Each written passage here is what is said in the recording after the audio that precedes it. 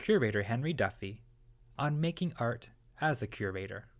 Cartoons of two men in chalk. Two seated park rangers.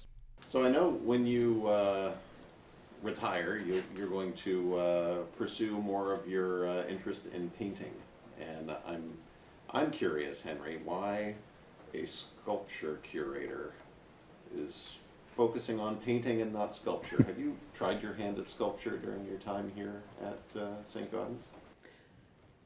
I have. Yeah. And I would say mixed results. I would say I have a lot to learn in that area. I actually had taken some sculpture in art school, so I had some awareness of the tools and techniques.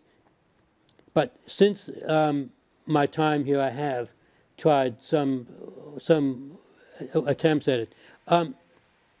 I think every art curator should try to do some kind of art, because you don't fully understand it until you do. It's one thing to read about it in books. It's another thing to actually be sitting with a lump of clay in front of you and think, I have to make that look like something.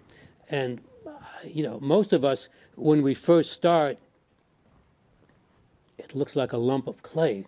It doesn't look like much. And so trying to make it do something, trying to make it look, you know, and I think the first thing I tried, I thought, well, I'll do something simple. I tried to make a dog, and it didn't look like a dog. I don't know what it was.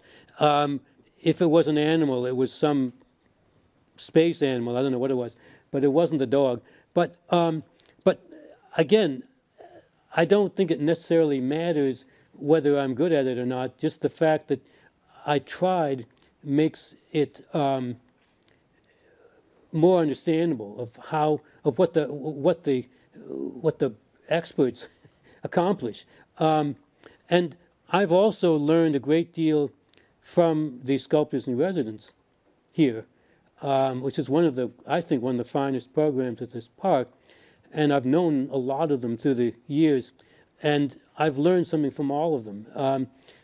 It's wonderful to be able to go down and watch someone doing it, and to see how they make that lump of clay look like a dog. I mean, you know, look like something.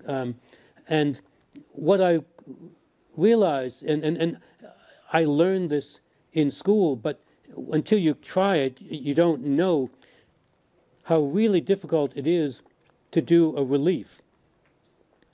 You think doing something on a flat surface would be somehow easier than doing it in the round, and it's actually entirely the opposite.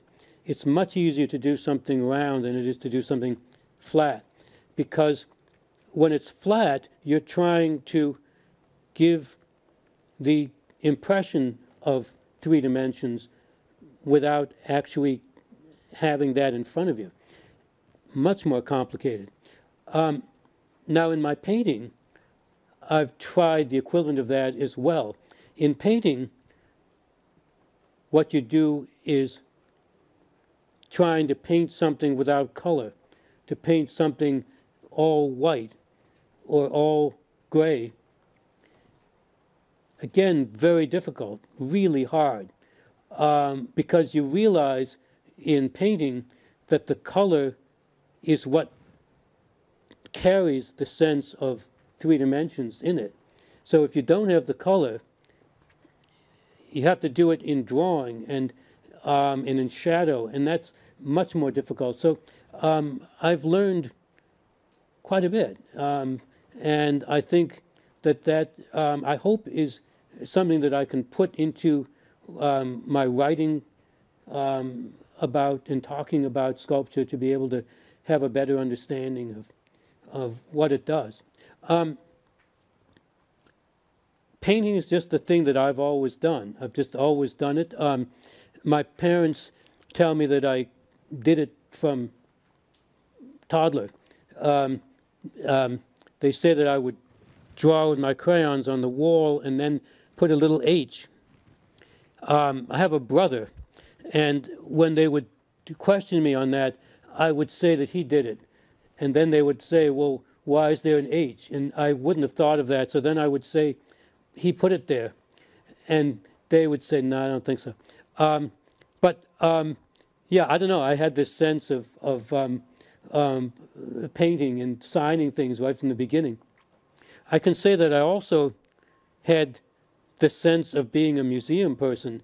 They tell me that when I was about 8 years old, I walked around the neighborhood and knocked on neighbors' doors and collected objects from people and brought them back and set up an exhibit in the basement and put little labels. And at that time I wasn't writing much, but I had been to museums, so I put little, nobody came, but I don't even think my family went down to look at it, but anyway, I think I was, somehow beginning my course as a curator.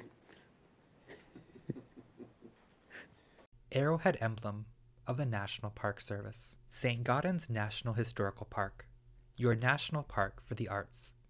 Cartoons of two men in chalk.